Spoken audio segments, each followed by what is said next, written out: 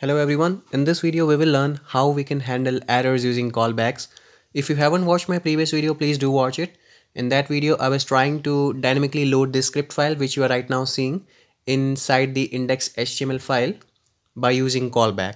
So in this callback.js file I have written the load function to dynamically load this script inside our index.html file, and beneath we have just called it using callback. Now let's say if there is any error related to script, let's say if script is not fully loaded or we have put the wrong file name, or if there is any network issue. So how to handle those cases? So what we will do is, in script onload function, as you can see inside the callback, we will pass one more parameter to handle the error. Right now it will be null because it is inside the script onload, which is obvious that it will run whenever whenever script is fully loaded or successfully loaded. So in that case, obviously there will be no error. So that's why we are writing null. Now, if suppose there is any error related to script, if suppose script is not fully loaded or if there is any network issue, so what we will do, just write script.onError and we will return the callback with the specified error that you want to throw. You can write new error, which will instantiate the error class. Inside it you can pass any error that you want to throw whenever script has some error related to network issue, or if suppose you have put the wrong file name. Okay, so you can write any error message inside it. Now let's save this file and let's see whether it is working or not.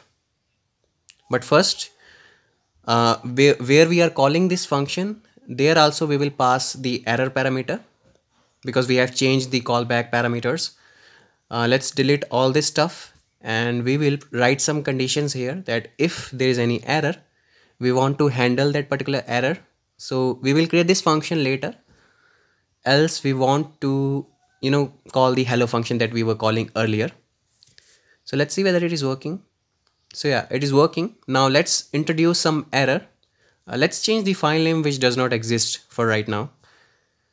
So let's see whether error will come or not. Let's create a function to handle this error.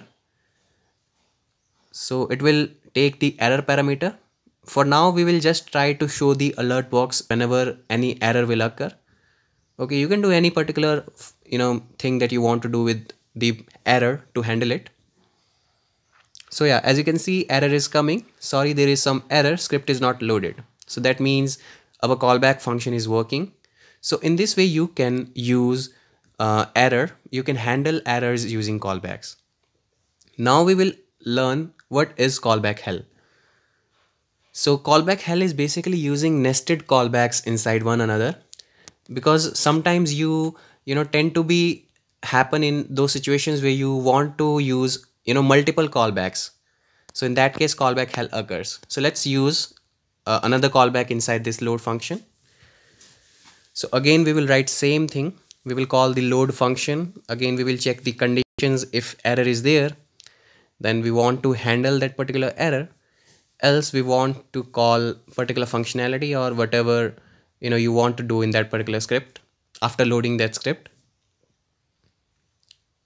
So you can write any particular function that you want to perform inside this else part. Then again, let's say I am calling another callback function. Again, I will write the same code. And again, I will check the conditions. If error is there, I want to handle that particular error. Else I want, I can perform any particular function. So as you can see, we are using multiple callbacks inside one another, and it is increasing the code and it will become unreadable for the user. So this is known as callback hell, when you use multiple callbacks inside one another. So in the next video, we will try to avoid callback hell by using promises. Promises are just enhanced versions of callbacks, you can say in simple language. So in the next video, we will learn that. So stay tuned for that. Thank you guys for watching video. If you have any doubts, just let me know down in the comment section. Thank you.